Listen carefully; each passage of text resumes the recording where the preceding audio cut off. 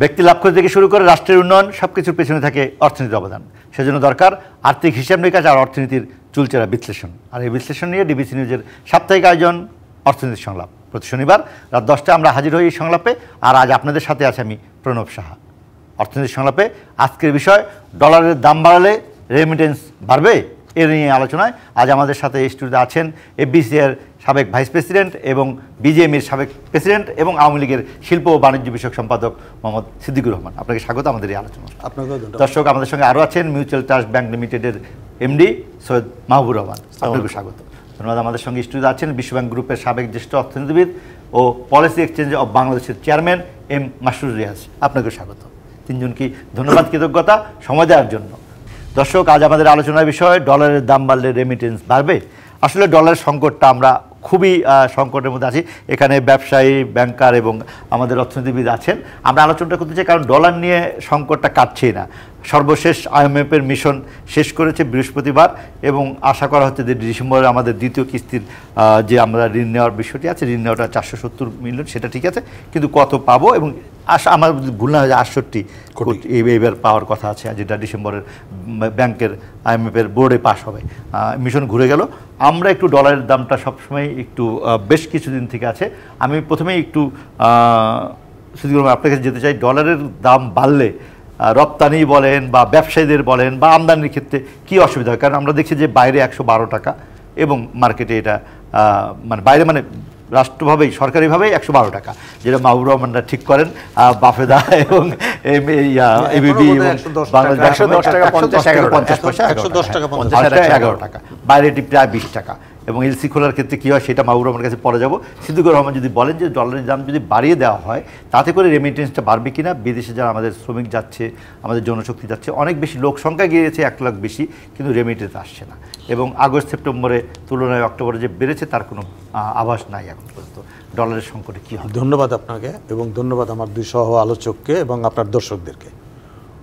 প্রশ্ন হলো যে ডলারের দাম বাড়াইলে আমার রেমিটেন্স বেশি আসবে কিনা, ডলারের সংকটটা কাটার একটা উপায় বলতে চাই আমরা। ডলারের সংকট কাটা, এটা আমার মনে হয় এটা ওপেন মার্কেট অর্থনীতিতে বাজারের উপরে ছেড়ে দিলে তাহলে অনেকটা ভালো বলে আমি মনে করি। বাজার ভিত্তিক যদি না হয়, এটার উপরে যদি সবসময় ক্যাপ থাকে, তখনই দেখা যায় যে একটা আনসার্টেনিটির মধ্যে মানুষজন বিভিন্নভাবে বিভিন্ন জায়গার থেকে ফায়দা লুটার চেষ্টা করে। সেই জায়গাটা বন্ধ হয়ে যাবে যখন আপনি ওপেন করে দিবেন। ওপেন না করা পর্যন্ত আমাদেরকে এগুলো এইভাবে চলতেই হবে। এখন প্রশ্ন হলো ডলারের রেমিটেন্স বেশি আসবে কিনা। হ্যাঁ, কিছুটা হয়তো বেশি আসতে পারে, কিন্তু এই রেমিটেন্সের টাকাটা কোথায় যায়? হুন্ডির মাধ্যমে বিভিন্ন জায়গায় বিভিন্নভাবে ব্যবহার করা হয়। সেটা কিন্তু আবার যার প্রয়োজন হবে সে কিন্তু যে দামই হোক না কেন সেই দামেই কিন্তু সে কিনে নেবে। অতএব সেই জায়গায় যে খুব আমার যে ইচ্ছাকৃতভাবে বাড়ালে যে খুব একটা লাভ হবে এবং ডলার আমাদের দেশে বেশি আসবে, এটা কিন্তু না। হুন্ডিটা আপনি কোনোভাবে বন্ধ করতে পারবেন না। এটা একটা অলিখিত ব্যবসা। এখানে প্রচুর লোকের বিভিন্ন ওয়েতে টাকার প্রয়োজন হয় বিদেশে, এবং তারা তখন কি করবে? সে মনে করেন একজন লোক অসুস্থ হয়ে বিদেশে গেছে, এখন তার একটা আপনার অপারেশন করতে হবে, তাইলে তার তো অনেক টাকা লাগবে। আপনাদের ইন্ডিয়ায় আমাদের কত হাজার হাজার লোক ডেইলি যাচ্ছে ট্রিটমেন্টের জন্যই, কিন্তু সিংহভাগ লোক যায়। তাহলে তাদের এই টাকাগুলো কোত্থেকে আসবে? তাদেরকে কোনো না কোনো ওয়েতে তো নিতে হবে। তাহলে তারা সেই হুন্ডির জায়গাটাই থেকেই তারা এই ডলারটা ব্যবস্থা করে। এবং এই হুন্ডি বন্ধ করা এবং হুন্ডির সাথে কারা জড়িত এই বাইর করে আইডেন্টিফাই করা খুব মুশকিলের বিষয়। এটা যদি আপনি করা হচ্ছে না, যদি আপনি করেনও, যদি কাউকে আপনি পেয়েই যান হাতে নাতে, সে কি বিদেশে বসে টাকা বা আমাদের শ্রমিকদের কাছ থেকে কালেকশন করতেছে, সেখানে আমার দেশের সরকারের কি করার আছে? ওই টাকা কোথায় নেবে, কি করবে, সেটা তো আর কিছু করার নাই এখানে। যদি আইডেন্টিফাই কারোরও করতে পারেন আপনি শাস্তি দিবেন, কিন্তু ওর জায়গায় আবার আরেকজন কিন্তু ঠিকই দাঁড়িয়ে যাবে। তো অতএব এটা খুব ডিফিকাল্ট। আমার মনে হয় সবচেয়ে ডলারের জন্য সবচেয়ে ভালো মাহবুব সাহেব ব্যাংকার, উনি ভালো বলতে পারবেন। আরেকজন অর্থনীতিবিদ আছেন। আমরা তো ব্যবসায়ীরাও যে কথাই বলি না কেন মনে করবেন যে আমার ব্যবসার স্বার্থে বলতেছি। আমি নিঃস্বার্থভাবে বলতেছি যে এটা ওপেন মার্কেটের জিনিস, ওপেন করে দেওয়া উচিত। এবং আমি 84-85 টাকা যখন ডলার দীর্ঘদিন আমরা একটা জায়গায় রেখেছিলাম, মাহবুব সাহেবের সাথে আমার তখন উনি ঢাকা ব্যাংকের এমডি ছিল, আমি ওনার সাথে ব্যবসা করতাম। তো সেই সময় থেকেই আমরা কিন্তু বাংলাদেশ ব্যাংকের গভর্নরকে বলেছি বারবার যে আপনারা 20-25 পয়সা করে প্রতি মাসে আস্তে আস্তে করে অ্যাডজাস্ট করেন না। পাকিস্তানে হচ্ছে, শ্রীলঙ্কায় হচ্ছে, ইন্ডিয়ায় হচ্ছে, আমরা এক জায়গায় ধরে রাখতেছি। এই ধরে রাখাটা তো আসলে সাস্টেন করবে না কখনো, এক সময় না এক সময় গিয়ে বিস্ফোরণ হবে। সেই বিস্ফোরণটাই কিন্তু আজকে আমরা এই অরাজকতার সৃষ্টি হয়েছে। এটা আমরা যদি 20 পয়সা 25 পয়সা করে আপনি যে কোনো জিনিসের দামই যদি এরকমভাবে বাড়ে তাহলে কিন্তু খুব একটা গায়ে লাগে না কারো, কিন্তু যদি হঠাৎ করে 5 টাকা 2 টাকা 10 টাকা বেড়ে যায় তখনই কিন্তু আলোচনা। আপনি যদি বলেন আপনাদের নির্বাচন সামনে, আপনি আওয়ামী লীগের বাণিজ্য সম্পাদকও বটে, অর্থ বাণিজ্যের, এখন যদি এই ওপেন মার্কেট করে দেওয়া হয় এটা তো নিশ্চয়ই এই 20 টাকার মধ্যে থাকবে না। আমি তো এই মুহূর্তে বলছি সরকার নিতে চাচ্ছে বলে মনে হয়। আপনি বলছেন যে এটা করলে কি হবে, ডলার যদি ডলারটা দাম বাড়ালে কিভাবে রেমিটেন্স বেশি আনা যায়। আমি তো আপনাকে এখনই বলছি না যে এই জিনিসটা করেন, এটাও করতে হবে আপনাকে আস্তে আস্তে আস্তে আস্তে। ওনারা যেভাবে এখন বেঁধে দিচ্ছে দাম, সেখানে আমাদেরকে বুঝতে হবে যে আমাদের ডিমান্ড কত এবং আমাদের এটা কত দূর যেতে পারে according to Pakistan or India এবং শ্রীলঙ্কা, আমাদের আশেপাশের দেশ যেসব দেশে ডিভ্যালুয়েশন হয়েছে সেই সব ডিভ্যালুয়েশনের সাথে একটা তাল মিলিয়ে আমাদেরটা কত দূর যাইতে পারে। সেই জায়গায় যেতে হলে ওনারা আস্তে আস্তে যদি রেটটা বাড়িয়ে ঠিক করে এবং এক সময় গিয়ে ওপেন করে দিলে দেখবেন হয় বেড়েও যেতে পারে, কমতেও পারে, ডিপেন্ড করে আমার চাহিদা কত, আমার আমি পাইতেছি কত, আমার এক্সপোর্ট থেকে আমি কত পাচ্ছি, রেমিটেন্স থেকে কত পাচ্ছি, আমাদের আমদানি সহায়তা আমি কি পাচ্ছি তা, এবং আমার আবার ইম্পোর্টটা কত।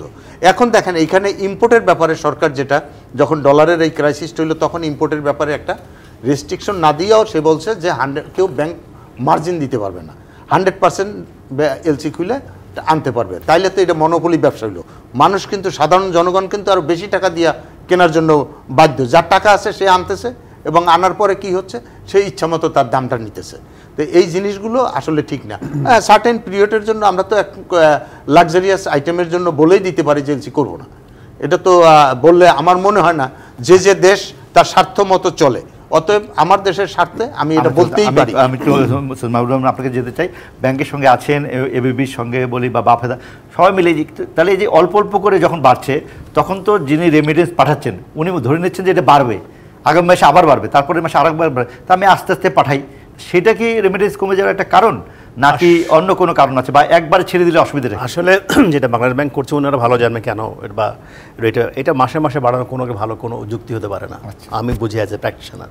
এটা ইউর গিভেন ইন্ডিকেশন, প্রতি মাসে আমি জানছি হয় 58 বাড়বে নাহলে 1 টাকা বাড়বে। আচ্ছা, সো আমি জানতেছি এটা হবে, তো এটা তো আসলে ইট ইজ এবার আমরা যে কথা বলছিলাম IMF ডেলিগেশন এসেছিল, আমাদের কিছু ব্যাংকারের কথা বলেছিল, IMF also has share the same view যে যেটা করি আমরা একবারে করি। এখন যেটা হচ্ছে কি সবচেয়ে বড় ব্যাপার, যেটা সিদ্দিক ভাই বললেন, অবশ্যই ডিভ্যালুয়েশন করবে এবং যেটা বুঝছি হয়তো সামনে হবে, কিন্তু কথা হচ্ছে যত দেরি করে করবেন তত কিন্তু পেইনটা কিন্তু বাড়বে।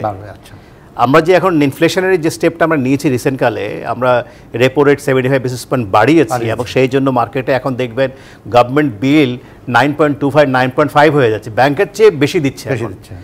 এটা কিন্তু অবজেক্টিভ যে মার্কেটটাকে ড্রাই আপ করে ফেলার, সো দ্যাট ডিমান্ডটা যেন কমে যায়। তো সেটা তো আমরা হয়তো আগে নিতে পারতাম, এখন পরে নিচ্ছি আমরা, কিন্তু it is again creating lot of pain. তো ইন টার্মস অফ রেমিটেন্স যেটা আমি ফুলি এগ্রি করি, আমাদের হুন্ডিতে হাত দিতে হবে, তবে আমি এটা পুরোপুরি এগ্রি করি, আমরা জানি না কারা করছে। আমার কাছে মনে হচ্ছে যে এখানে আমরা যদি পাকিস্তানকে দেখি, পাকিস্তানে এবং আমাদের যে মাইগ্রেন্ট ওয়ার্কার্স মোটামুটি সেম, ওদেরও প্রায় $10-11 মিলিয়ন ওয়ার্কিং আউটসাইড, আমাদেরও তাই, এবং ডেস্টিনেশন চিন্তা করেন, ডেস্টিনেশন সেম মোর সেম ডেস্টিনেশন, ওরা প্রতি বছর অলমোস্ট $2 বিলিয়ন পায় মিনিমাম, দ্যাটস এ মিনিমাম। আমরা এত লোক পাঠিয়েছি, এই বছরে হাইয়েস্ট এভার প্রায় 12 লক্ষ লোক গেছে। তো এই যে লোকগুলো গেলে, হ্যাঁ ওই দেশেও ইনফ্লেশনারি প্রেশার আছে, ওই দেশেও ট্যাক্সেশন সিস্টেম ইস্যু হয়েছে, সো আপনার ডিসপোজাল ইনকাম ডেফিনেটলি আমাদের মাইগ্রেন্ট ওয়ার্কার তার কমে গেছে, কিন্তু তার মানে এক মাসে 1.3 বিলিয়ন, এক মাসে 1.6, এক মাসে 2 বিলিয়ন, এবার দ্যাট ইজ স্প্যান অফ 3-4 মান্থসের মধ্যে। এত ফ্লাকচুয়েট করার তো কোনো কারণ নাই, 1-2 লক্ষ হতে পারে, কিন্তু এই 300-500 মিলিয়ন এবং 41 মান্থসের মধ্যে লোয়েস্ট এবার লাস্ট মাসে পেয়েছে, গত মাসে পেয়েছে। তো এটা is not a right thing. এর কারণটা আমি যেটা মনে করি, যেটা একটু বলছে, আসলে মার্কেটে ছেড়ে দেওয়া উচিত, মার্কেটে ডিটারমিন করা উচিত। হ্যাঁ, প্রশ্ন আসছে যে এটা করলে কি আমার সব সমস্যা সমাধান হবে? না, হবে না, বিকজ হুন্ডিটা আগেও ছিল, কিন্তু হুন্ডি আগে ছিল তা কিন্তু না। এই যে ভিজিটকে করতে যেত না, মানুষ কি এইভাবে টাকা পাঠাতো না? অবশ্যই পাঠাতো, মানুষ যে বাচ্চাদের কলেজে যখন পড়তে যায়, কলেজ যাওয়ার ব্যাপারটা কিন্তু বাংলা ব্যাংক পারমিশন পারবেন না। আন্ডারগ্রেড করতে গেলে আপনি ফাইল খুলে পারবেন। এটা আরো বাড়তেছে, যত আপনার অর্থনীতি আমাদের ইকোনমিক বাড়বে তত এটা বাড়বে, বিকজ মানুষের একটা সর্ট অফ একটা কি বলবো মানে অনিশ্চয়তার মধ্যে আছে, মানুষের কনফিডেন্স ইস্যু হচ্ছে, ট্রাস্ট ইস্যু হচ্ছে, ভাবে কি জানি কি হয়ে যায়, টাকা যাচ্ছে, টাকা যাচ্ছে, এবং সবচেয়ে বড় কথা যেটা হচ্ছে ডলার তো যাচ্ছে না, টাকাটা আসছে না। এবং সবচেয়ে বড় কথা আপনি বিভিন্ন আলোচনা দেখবেন যে জানে কারা কারা পাঠাচ্ছি, সেটা কিন্তু আমরা অনেকেই জানি। এবং বিভিন্নখানে কিন্তু পত্রপত্রিকা কিন্তু প্রচুর লেখালেখি হচ্ছে। এই যে আজকে আমি দেখছিলাম একটা পত্রিকায় যে আমেরিকাতে এতগুলো গেছে, ইউকেতে আপনার ইনভেস্টমেন্ট অনুসারে বাংলাদেশিরা is higher than Japanese in the UK properties. বাংলাদেশের বিনিয়োগ করছে ওখানে। জি, আপনি দুবাইতে যান, হাইয়েস্ট। তা আপনি চিন্তা করেন তাহলে এগুলো যে হচ্ছে। আমরা কিছু পত্রিকা দেখলাম যে দুবাইতে 11,000 বাংলাদেশি ইন্ডিভিজুয়াল কোম্পানির রেজিস্ট্রেশন করেছে, বাংলাদেশি। তো এই যে করছে, এই কতগুলো টাকা বাংলাদেশের তো যে কোনো সময় যদি বাংলাদেশ পারমিশনে যদি কোনো টাকা বাইরে যায়, এটা আমরা সবাই জানি, বিকজ এটা কিন্তু রিপোর্ট হয় এবং সাথে সাথে কিন্তু পেপারে কোন কোন কোম্পানি বাইরে যাচ্ছে, কারা কিছু, এটা সবাই মোটামুটি জানি। আপনি যে এতগুলো পেপারে লেখালেখি হচ্ছে, এত গ্রুপ নিয়ে কথা হচ্ছে, আমরা কিছু করতে পারছি? আপনি যে আগে যে এখানে একটু আমি কারেকশন করি, সেটা কোম্পানি ফর্ম করলে কিন্তু টাকা যাচ্ছে আমার তা না, কারণ আপনি ওদের এক্সপোর্ট প্রসেসিং জোনে কোম্পানি করতে গেলে কোনো টাকাও লাগবে না, কোনো কিছু নাই, কিছু তো আপনাকে কিন্তু কিছু তো অবশ্যই আছে। তো এই যে এতগুলো হচ্ছে, ওখানে যে এত প্রপার্টি দুবাইতে কেনা হচ্ছে, আপনি এই নামগুলো দেখেন, আপনি আজকে ওইসব ওয়ার্ল্ডে কিন্তু গেলে আপনি যদি চান এই প্রপার্টি কি কিনেছে, লিস্টটা কিন্তু ইজ ভেরি মাচ অ্যাভেলেবল, দিতে বাধ্য তারা, দেবো আপনাকে। এবং অনেক আছে, আপনি যদি বলেন আমি জানি না, আসলে what is important here, law enforcement is very very important. আপনি ধরেন যে আমি একটা ছোট এক্সাম্পল দিই, প্রতি বছর কারা বাইরে যাচ্ছে আপনি দেখতে পাচ্ছেন ইমিগ্রেশন দিয়ে। আপনি ধরেন সে ফ্যামিলি 4 জন বাইরে চলে গেল, ফিরে আসলো 1 জন, বাকি 3 জন রয়ে গেল। আপনি লক্ষ্য দেখছেন প্রতি বছর 2-3 বার বাইরে যাচ্ছে, ফ্যামিলি কিন্তু বছরের শেষে একবার আসে। তাহলে সেই লোকটা যখন ফ্যামিলি রেখে এসছে, কীভাবে চালাচ্ছে? তো আমার কথা হচ্ছে যে আমাদের ওখানে আসলে রাজনৈতিক সদিচ্ছা নিয়ে কাজ করতে হবে, ওদেরকে ধরতে হবে। না ধরলে আপনি এক্সচেঞ্জ রেট যত খেলাধুলো করেন না কেন, এটা আমি যখন 120 করবো, ওর জন্য কিন্তু 130 ইস্যু, তার জন্য হচ্ছে ফরেন কারেন্সিটা ওই দেশে পাওয়া, সেখানে জমি বিক্রি করে সেখানে টাকাটা যদি 130 টাকাও পায়, he doesn't care, he is গ্যারিং is hard currency ওইখানে।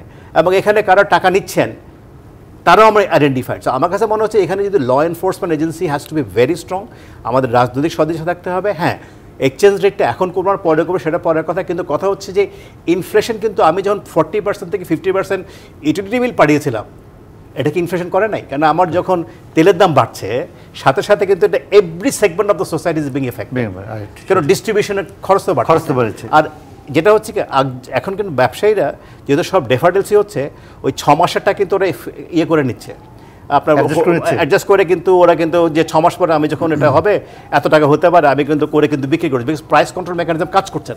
তো স্বাভাবিকভাবে ওরা কিন্তু অলরেডি ইনফ্লেশনের যে প্রেশারটা সেটা কিন্তু অলরেডি ইজ দেয়ার ফলে, এবং সেটা হিসাব করে তারা জিনিসের দাম ঠিক করছে। আমার কাছে মনে হয় যে করে অ্যাটলিস্ট আমরা একটু শুরু করি এবং ওখানে হাত দিই, তাহলে হয়তো রেমিটেন্সটাকে আমি বাড়াতে পারবো। এটা আমাদের যে ডলারের সংকট, এখন রেমিটেন্স না বাড়ালে, এবং আমি একটু পরে নিশ্চয়ই রপ্তানিটাও বলবো, কারণ রপ্তানি উন্নয়ন ব্যুরো যে হিসাব দেয়, কোনো ব্যবসায়ী তাদের খুশি না, মানে আমার ব্যবসা তো ভালো না, টাকার অঙ্কে বাড়লে কি হবে? আর রেমিটেন্সে কোনো স্ট্রিং অ্যাটাচ না তো। আজকে আইএমএফ এর কিছুটা আমাকে এটা করতে হবে সেটা করতে হবে, রেমিটেন্সে কোনো স্ট্রিং অ্যাটাচ না। আপনি প্রথম যে কথাটা বলছিলেন, আমি একটু প্রথম যে কথাটা বলছিলেন যে পাকিস্তানও যত লোক বিদেশে কাজ করে এবং সেই জায়গায় কাজ করে, এটা একেবারেই ফ্যাক্ট। কিন্তু কোশ্চেন হলো, আমি পাঠাচ্ছি সব আনস্কিল, ওরা পাঠাচ্ছে না পাকিস্তান মোটামুটি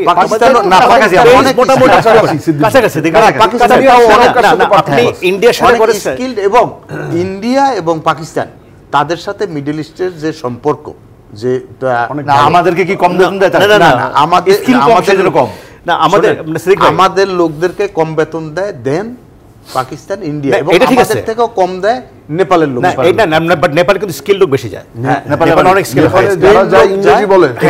এবং নেপালের লোকজন বেশিরভাগ ক্ষেত্রে কাজ করে হইলো আপনার হোটেল টোটেলে। আমি মনে করি পাকিস্তান বা বাংলাদেশের স্কিল সেট মোটামুটি। আমি কেন আমার কে কি করলো আমার দেখার বিষয় না, আমার ডলারে আমি কেন 6 মাসের জন্য ট্রেনিং দিয়ে কেন পাঠাবো? অবশ্যই সেটা আরেকটা জায়গা। তার আগে আমি একটু আপনাদের শুনতে চাই, তাহলে আমাদের ব্যবস্থাপনাটা কি হওয়া দরকার অর্থনৈতিক দিক থেকে, বা আপনাদের বিশ্লেষণটা কি বলা দরকার যে এখন যদি আমরা ডলারের দাম বাড়াই তাহলে রেমিটেন্স বাড়ার কোনো মানে খুব বেশি নিশ্চয়তা দিতে পারবো না হয়তো, কিন্তু কিছু তো একটা করতে হবে। তাহলে এইটা আমাদের পেমেন্ট শুরু হবে, আমাদের সামনে নির্বাচন আছে, হয়তো আরও কমে যাবে, তখন মানুষ তত টাকা পাঠাবেন আগামী 2 মাস যদি নির্বাচন হোক তারপর দিকে, তাহলে আমাদের সংকটটা তো আরও বাড়বে। আমি জানি না IMF-এর হিসাব, আমি জানি না IMF-এর সাথে আপনি দেখা হয়েছে কিনা, নিশ্চয়ই যে হিসাব দিয়েছে তারা নাকি মেনে নিয়েছে যে এটা ঠিক আছে, যদিও আমাদের কথা ছিল যে আরও বেশি আমাদের 25.3 বিলিয়ন থাকতে হবে যে আমাদের যা, কিন্তু সেটা আমাদের নয় 20, অনেকে সন্দেহ করে এটা 20 হবে না, তার কম হয়তো। আপনি যদি ধন্যবাদ প্রণবদা। দেখেন এখন পর্যন্ত অনেকগুলো সিদ্ধান্ত কিন্তু হয়েছে গত বছর থেকে, যখন গত বছরের মে জুন নাগাদই কিন্তু মোটামুটি ক্লিয়ার হয়ে গেছিল যে অর্থনৈতিক একটা চাপ সৃষ্টি হয়েছে, এবং চাপের দুটা বড় অংশ হলো একটা ইনফ্লেশন মূল্যস্ফীতি, আর একটা তার চেয়েও বড় চাপ আমার ফরেন এক্সচেঞ্জ ম্যানেজমেন্ট, এবং সেটা লিঙ্ক টু রিজার্ভ আর কি, রাইট। তারপর সিদ্দিক ভাই বললেন এলসি কম্প্রেশন হয়েছে, প্রায় 26% ডিভ্যালুয়েশন হয়েছে, এবং এর সাথে সাথে আরও কিছু মেজার্স নিয়েছে। কিন্তু সিদ্দিক ভাই এবং মাহবুব ভাই তারা দুইজনই দুটো খুব ইম্পর্টেন্ট ইস্যু বলেছে যে এই নেওয়ার মধ্যেও কিছু দুর্বলতা ছিল। একটা হলো মাহবুব ভাই যেটা বললেন যে পলিসি ডিসিশনগুলো অনেকবারে এসছে, একবারে না। এবং সিদ্দিক ভাই যেটা বললেন যে একদম শুরুতে ডিমান্ড এবং সাপ্লাই, আমাদের কিন্তু মাহবুব ভাই ফরেন এক্সচেঞ্জ নিয়ে এভরিডে ডিল করেন ব্যাংকে, এবং উনি আরও ভালো জানবেন। আমার কিন্তু অরিজিনালি প্রবলেমটা সৃষ্টি হয়েছিল ডিমান্ড সাপ্লাইয়ের সিরিয়াস মিসম্যাচ, এবং ক্লাসিক ইকোনমিক মানে থিওরি দ্বারা যে প্র্যাকটিক্যাল প্রবলেম সেটার একেবারে প্রতিফলন ঘটেছিল এখানে। আমার ডলারের যে চাহিদা এবং ডলারের যে যোগান সেটার মধ্যে একটা ব্যাপক, তারপর বিভিন্ন মেজার্স নিয়েছে, যার ফলে মাঝখানে গত বছরের শেষে আপনারা খেয়াল করবেন এই যে কার্ব মার্কেট প্রাইস বা আনঅফিশিয়াল প্রাইস আর অফিশিয়াল প্রাইসের মধ্যে ডিফারেন্সটা বোধহয় 7-8 টাকা, আরো না, তখন আরো কমে এসেছে, এইটা আবার বেড়ে এখন 8 টাকা হয়েছে। দুটা কারণ, এইটা হলো আমি বলবো এই যে মেজার্স নিয়েছে, একটা হলো মাহবুব ভাই বলেছেন খুব সঠিকভাবে যে এগুলো খণ্ডিতভাবে এসছে, এক একটা এক এক সময় আসছে, এগুলো আসলে সমন্বিত একটা পরিকল্পনা, যেটা সিদ্দিক ভাই বলছিলেন যে আমার ডিমান্ড সাপ্লাই অ্যাসেস করতে হবে, শুধু এখনকারটা না, নেক্সট 6 মাস 12 মাস 18 মাস বা 2 বছর, সেটাও একটা এই সমন্বিত পরিকল্পনা, যার অনেকগুলো কম্পোনেন্ট অ্যাসেস করে আমাকে কিন্তু ইন্টিগ্রেটেড ডিসিশন মেকিংয়ে যেতে হবে। সেখানে আমি বলবো একটা হলো এই খণ্ডিত, আর একটা হলো এক এক সময় মানে একটু একটু করে সিদ্ধান্ততে রং সিগন্যাল গেছে মার্কেটে। সেখানে যারা মানে মার্কেট প্লেয়ার তাদের কাছে যেভাবে রং সিগন্যাল গেছে, একেবারে সিম্পল যারা আমার সৌদি আরব, ইউএই, মালয়েশিয়া থেকে অল্প টাকা পাঠাচ্ছে তার কাছেও রং সিগন্যাল গেছে। আপনি একটু আগে বলছিলেন স্পেকুলেশন, তার হয়তো মাথায় এসছে আর একটু তো ডলারের দাম বাড়তে পারে, আমি তাহলে যতটুকু আমি না পাঠাইলেই নয় এই মাসে, বাকিটা আমি রেখে দিই, দাম বাড়লে পাঠালে কয়েক টাকা বেশি পাবো। এক এমডি রিসেন্টলি বলেছে, সে যখন মিডল ইস্টে গেছিল বলছে এত টাকা কবে হবে জানেন, তারপরে ডলার পাঠাবে। স্পেকুলেশন, এইটা এই সিগন্যাল, রং সিগন্যালিং এর জন্য। এর সাথে দুটা বিষয় খুব ইম্পর্টেন্ট, আমি সেই দুটো শুনবো, তার আগে ছোট বিরতি নিয়ে এসে আপনি শুরু করবো। আবার দর্শক আমাদের সঙ্গে থাকুন, অর্থনীতি সংলাপে একটি বিরতি। বিরতির পর আবারও ফিরে এলাম। ডলারের দাম বাড়লে রেমিটেন্স বাড়বে কিনা সেই প্রশ্নে আমাদের আলোচনা। মাসুদ, আমি আপনাকে জানিয়েছিলাম, আমি দুটি কথা বলছি, আরো দুটো, আমি 3টে বিষয় বলেছিলাম যে demand supply mismatch, policy ডিসিশনের fragmentation, এবং তার সাথে যেটা আরও দুটো বিষয় আমি অ্যাড করতে চাই যে কেন শুধুমাত্র ডলারের দাম বাড়ালেই রেমিটেন্স বাড়বে না বা দাম বাড়ানোটা সাস্টেইনেবল হবে না। সেটা হলো ইনফ্লেশন ম্যানেজমেন্ট, যেটার কথা কিছুটা সিদ্দিক ভাই, মাহবুব ভাই রেফার করেছেন।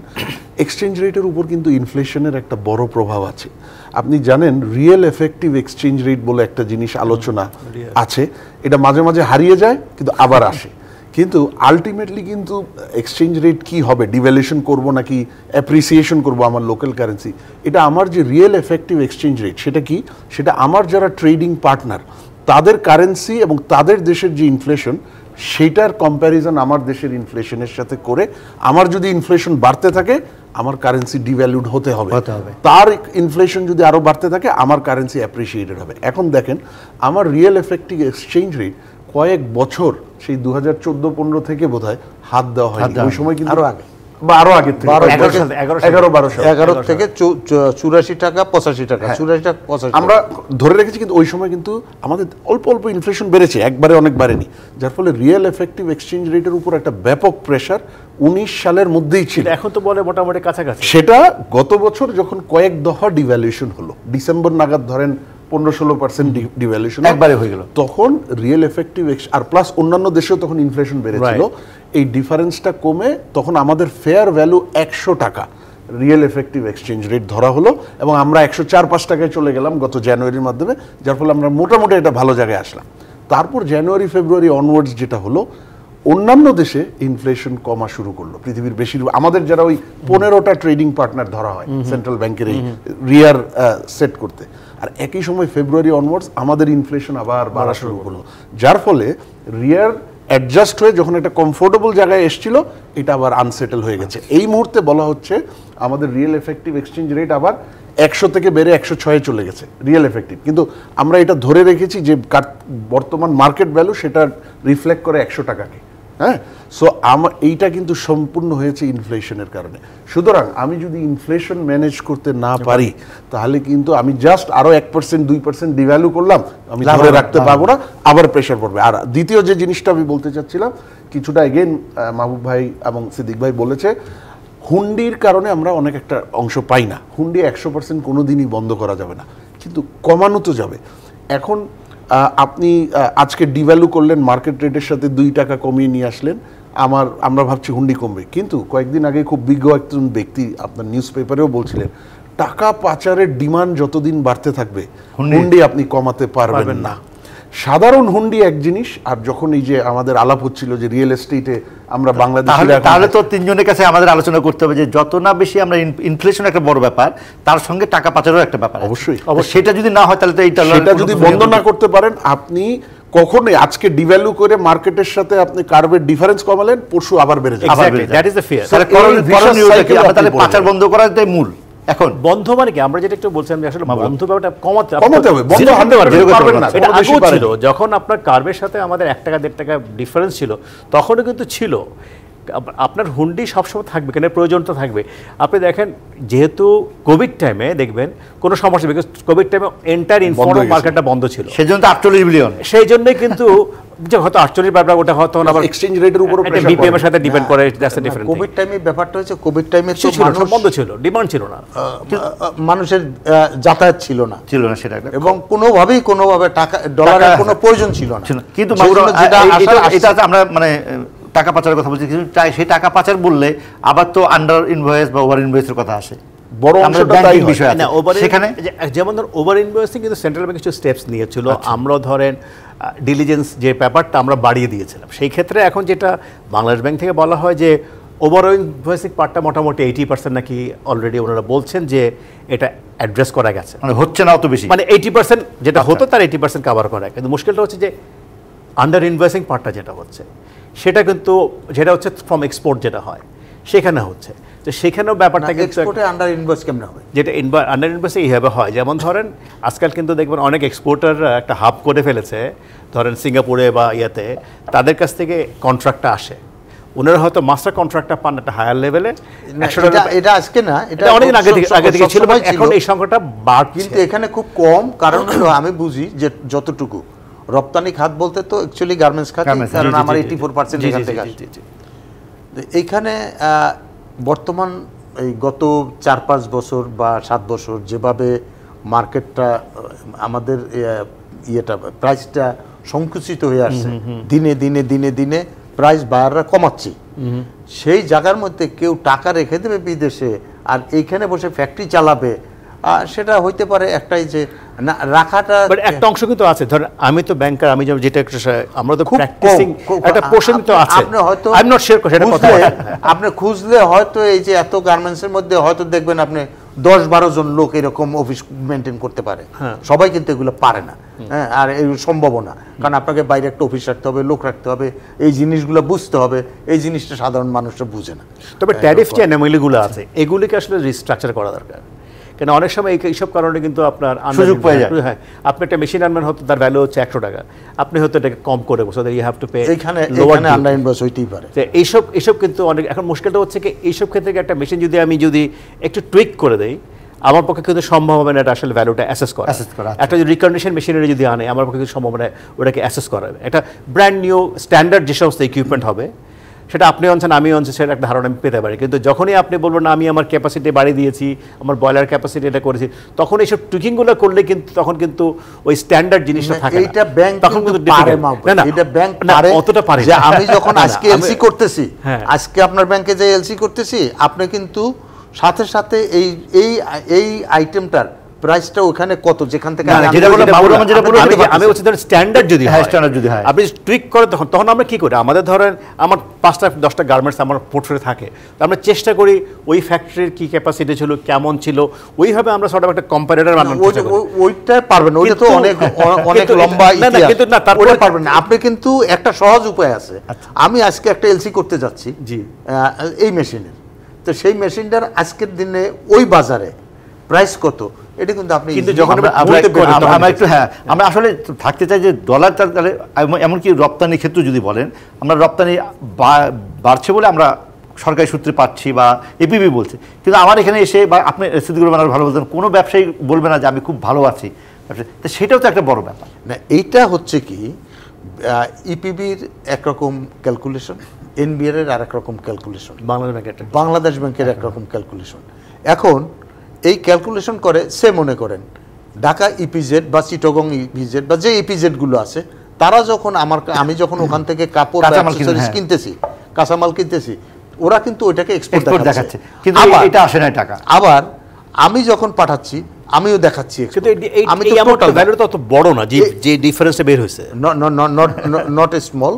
$1.5 বিলিয়ন যেটা মোটাই বলা হয়। আমি বিরতির পরে এটা আসবো, কিন্তু কোনো গার্মেন্ট ব্যবসায়ী বলে না 10 বিলিয়নের কথা বলছি। যদি আমরা বলছি যে ডিফারেন্স 10, কিন্তু আপনি যেটা বলছেন যেটাকে ইপিজেড থেকে যখন লোকালি তখন দেখা এটাকে এক্সপোর্ট হিসেবে ট্রিট করা হয়। ডিমড এক্সপোর্ট, হ্যাঁ না ডিমড এক্সপোর্ট, ফুল এক্সপোর্ট হতো, ওদের হয়তো র ম্যাটেরিয়ালটা দিয়েছে। ডিমস এক্সপোর্ট হইলে তো আর কোনো সমস্যা ছিল না, এটা হচ্ছে এক্সপোর্ট ইপিজেড থেকে যখন বের হচ্ছে, ইপিজেড থেকে বের হচ্ছে তাহলে এক্সপোর্ট হিসেবে রেকর্ড হচ্ছে, কিন্তু আসলে কাঁচামালটা আসছে আমার দেশি, ফলে হিসাবটা একটু অন্যরকম হচ্ছে। আমরা একটু আলোচনা করবো, তো তার আগে একটু ছোট বিরতি। স্বাগত আরেকবার অর্থনীতির সংলাপে। আমরা আলোচনা করছিলাম যে ডলারের দাম বাড়লে রেমিটেন্স বাড়বে কিনা, তবে যদিও অনেক আলোচনাটা অনেক বড় আকারে হচ্ছে এবং সঠিক সময়ে সঠিক সিদ্ধান্ত নেওয়া হয় না, সেটা কেন্দ্রীয় ব্যাংকের ঘাড়েই যায়, সেই জন্য হয়তো আমরা একটু অনেকটা ভোগান্তিতে পড়েছি এই ডলার সংকট নিয়ে। সিদ্দিকুর রহমান যদি বলেন যে তাহলে উপায়টা কী, এখন আপনি সামনে নির্বাচন, আপনাদের দলের নির্বাচন করতে হবে এবং সামনে নিশ্চয়ই নির্বাচনকে কেন্দ্র করে রাজনৈতিক অস্থিরতা থাকবে, তখন রেমিটেন্স হয়তো আরও কমবে, সেক্ষেত্রে দেশের অর্থনীতির কী হবে, আপনারা কী ভাবেন? না, রেমিটেন্স কমবে এটা আপনি বলতে পারেন না। যাদের টাকা পাঠানোর প্রয়োজন, কারা রেমিটেন্সটা পাঠায়, আমাদের যেমন কোভিডকালীন সময় রেমিটেন্স বেশি আসছে কেন, অনেক ছোট ছোট দোকান যারা ব্যবসা করে খেত মিডল ইস্টে এবং অন্যান্য দেশে, ইভেন আমেরিকার থেকে তখন আমাদের রেমিটেন্স বেশি আসছে কেন, ওই যে ব্যবসাটা বন্ধ করে সেই টাকাটা কিন্তু দেশেই আসছিল, এবং তখন আমাদের এই টাকাটা বাইরে যাওয়ার কোনো সুযোগ ছিল না, কারণ সব কিছু বন্ধ ছিল। মানুষ যখন ট্রাভেল করে তখনই কিন্তু টাকাটা বেশি যায়, তো সেটা বন্ধ ছিল দেখেই কিন্তু আমরা রেমিটেন্সটা বেড়ে, আমাদের রিজার্ভ বেড়ে একেবারে আমরা আকাশচুম্বী একটা খুব স্বস্তির মধ্যে আমরা ছিলাম। এবং সেখান থেকে কিন্তু একটা জিনিস আমাদেরকে কিন্তু কোনো অবস্থায় আমরা কেউ স্বীকার করতে চাই না, যেহেতু আমাদের ডেভেলপমেন্ট অনেক কিছু হয়েছে, রেমিটেন্স আমাদের বা সেন্ট্রাল ব্যাংকের রিজার্ভ যেহেতু বেশি ছিল, সেইটার উপরে ভর করে কিন্তু আমরা অনেক ডেভেলপমেন্টে গেছি। আমাদেরকে টাকা দিতেই হবে, দেশ ডেভেলপ করলে তো দিতেই হবে। আপনি তো এখনো এমন কোনো আনসার্টেনিটির মধ্যে যাননি যে আপনি পেমেন্ট করতে পারবেন না। বাংলাদেশ এখনো ডিফল্টার হয়নি এবং আমি আশা করি যে ভবিষ্যতেও বাংলাদেশ ডিফল্টার হবে না, যদি এখনো সময় আছে। আমরা যেভাবে ম্যানেজমেন্ট করা দরকার সেইভাবে যদি সঠিক রাস্তায় যদি আমরা যেতে পারি, তাহলে এখনো আমাদের এই সুযোগটা কিন্তু আছে এবং আমাদের ওই রকম একটা কি বলে মনে করেন পড়ে যাওয়ার মতো। এবং আমার সিদ্দিকুর রহমান যতটা আশাবাদী, আপনি কি মনে করেন যে সংকটটা আমরা মোকাবিলা করতে পারবো? না, পারবো। মানে দেখেন শ্রীলঙ্কা কি আমাদের চেয়ে বড় সংকটে পড়েছিল, বের হয়ে যাচ্ছে, কারণ ওই যে আমাদের টাকাও ফেরত দিয়ে দিচ্ছে, খুব সাহসী সিদ্ধান্ত নিয়েছে স্বল্প সময়ের মধ্যে। রণলাল বীরসিংহ, রণন বিক্রম সিংহ বলছে যে সরকার পরিবর্তন করতে পারবেন না, সেটা উনি করেছেন, কিন্তু আমাদের বাংলাদেশ ব্যাংক কি ততটা শক্তভাবে কাজ করতে পারে? দেখেন, এটা শুধু বাংলাদেশ ব্যাংক একা না, এটা যে অর্থনীতির যে চাপটা আছে এটা আমাদের মানে সরকারকে, অর্থ মন্ত্রণালয়, বাংলাদেশ ব্যাংক, এনবিআর, এদের আমাদের সবার কিন্তু এবং দেশের জনগণেরও উচিত, জনগণেরও একটা ভূমিকা আছে। যেমন আমি আপনাকে বলি, ইভেন প্ল্যানিং মিনিস্ট্রির ভূমিকা আছে। যেমন আপনি যদি ইনফ্লেশন এবং ডলার ডিমান্ড, আননেসেসারি ডিমান্ড কমাতে চান, আপনাকে কিন্তু আভ্যন্তরীণ চাহিদা যেটাকে আমরা বলি, এখন তো সেটাকে কমাতে হবে। আমদানি এত কমে গেছে, সেটা বিনিয়োগের উপরে প্রভাব পড়বে কিনা, অবশ্যই লং টার্মে ধরে রাখতে গেলে তো প্রভাব পড়বে। আমরা এখন এই জন্যই শুরুতেই বলছিলাম যে খণ্ড খণ্ড সিদ্ধান্ত হয়েছে। যদি একটা মানে সমন্বিত পরিকল্পনা করে ইন্টিগ্রেটেড ডিসিশন না নেই, তাহলে একদিকে ওই যে চৌবাচ্চার মতো ফুটা একটা বন্ধ করব, আরেক ফুটা দিয়ে আবার সেই পানি ঢোকা শুরু করবে, বিষয়টা এখানে হয়েছে। তখন কিন্তু এলসি কম্প্রেশন ওই সময়ের ইমার্জেন্সি হিসেবে সঠিক সিদ্ধান্ত ছিল, কিন্তু আপনি এলসি কতদিন কম্প্রেস করে রাখতে পারবেন?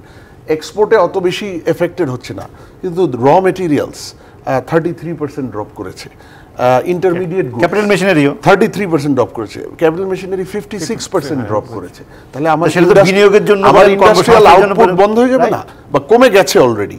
এখন সেটা হয়তো অ্যাডজাস্ট করে যাচ্ছে যে বিভিন্ন কারণে একটু ডিমান্ডও ডাউন, সেই কিন্তু একটা পর্যায়ে তো আমার এখান থেকে বেরোতে হবে। তার মানে আমার এই চৌবাচ্চার ফুটাটা যাতে আবার নতুন করে ফুটা না হয়, সেজন্য আদার যে ফ্যাক্টরস, ইনফ্লেশন ম্যানেজমেন্ট, আমার ক্রস বর্ডার ক্যাপিটাল ফ্লাইট, আমার আভ্যন্তরীণ চাহিদা, যেটার মধ্যে আবার সরকারি যে করে বললেন ক্রস বর্ডার ক্যাপিটাল ফ্লাই, আমরা তো বলি টাকা পাচার। না না, ওটাই ধরা হয়। ইনফ্লেশন কিন্তু আমাদের একটু একটু করে কমছে।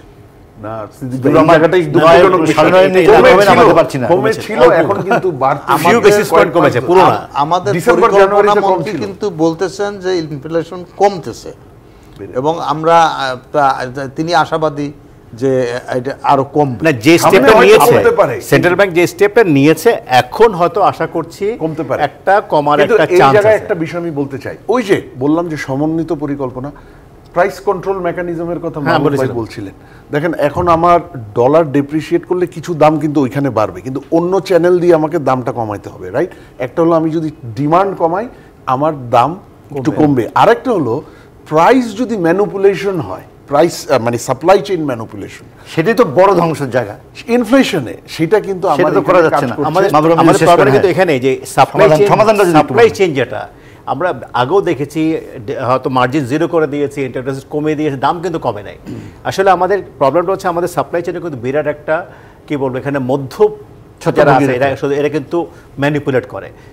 একটা যেটা হচ্ছে, আমরা যদি জানি ফিনান্সিয়াল অ্যাকাউন্টকে পজিটিভ করার চেষ্টা করা হচ্ছে, বিভিন্ন খান থেকে টাকা আনা যায়, এখানে ডলার আনা যায়, এখানে যেহেতু একটা হয়েছে কি সফটওয়্যার রেটটা বেড়ে গেছে, যেটা একসময় বিলো 1 ছিল, সেটা এখন 5% প্লাস হয়ে গেছে, ডিভ্যালুয়েশন হয়েছে, সব কিছু মিলিয়ে যে অন্য যে আমাদের যে ফ্লো ফরেন কারেন্সি অ্যাবসলিউটলি অনেক কমে গেছে, যার জন্য কিন্তু ফিনান্সিয়াল অ্যাকাউন্টটা কিন্তু কোনোদিন আমি নেগেটিভ দেখি নাই। এই নেগেটিভ অ্যাকাউন্টে কারেন্ট অ্যাকাউন্ট ডেফিসিটটা কিন্তু কমিয়ে এনেছে, যেটা একটু মাসুদ রিয়াজ বলছিলেন যে ওটা একটা টেম্পোরারি স্টেপ, বাট একটা গ্রোয়িং ইকোনমির জন্য এটা কিন্তু একটা সুইসাইডাল স্টেপ অ্যাজ ওয়েল। কারণ তাহলে কিন্তু পারবে। আমরা যে গ্রোথের কথা বলছি, আমরা আজকে 2041-এ বলছি ডেভেলপ ইকোনমি হবো, আমি যে এমপ্লয়মেন্ট বাড়াবো, যেটা আপনি বলছিলেন, এটা যদি করতে চান আপনাকে করতেই হবে। আর আমি ইম্পোর্ট ডিপেন্ডেন্ট কান্ট্রি, আমাদের তো কোনো অপশন নাই। সো আমার কাছে মনে হয় যে ফিনান্সিয়াল অ্যাকাউন্টটা পজিটিভ করা, রেমিটেন্সের জন্য যে রেটটা আমার কাছে মনে হয়, আর একটা যেটা হচ্ছে law enforcement agency has to work বেরিয়ে, এখানে কিন্তু সব ধরনের রাজনীতিক থেকে বেরিয়ে এসে যে লোকটি দেশের বিরুদ্ধে কাজ করছে, সেই লোকটির সেই গ্রুপের বিরুদ্ধে আমাদের কাজ করতে হবে, যাতে করে যে ক্যাপিটাল ফ্লাইট যেটা, এটাকে কমিয়ে নিয়ে আসা সিগনিফিকেন্টলি। আমরা করে চাপটা সাধারণ ভাষায় বলি টাকা পাচার, আপনারা ক্যাপিটাল ফ্লাইট বলছেন, সেটা বন্ধ করতে হবে। আমি জানি না ইশতেহার তৈরি হচ্ছে আওয়ামী লীগের শিল্প বাণিজ্য সম্পাদক হিসেবে উনি কোনো ভূমিকা রাখবে কিনা, যে টাকা পাচার বন্ধ করতে হবে, সুশাসন লাগবে, দুর্নীতি কমাতে হবে, তাহলে হয়তো ইনফ্লেশনের ক্ষেত্রে সেটা কিছুটা কাজে আসতে পারে। আপনাদের তিনজনকে ধন্যবাদ দর্শক আপনাদেরও। আজকের মতো বিদায় নিচ্ছি, দেখা হবে আগামী শনিবার। ভালো থাকুন এবং 24 ঘন্টা থাকুন ডিবিসি নিউজের সঙ্গে।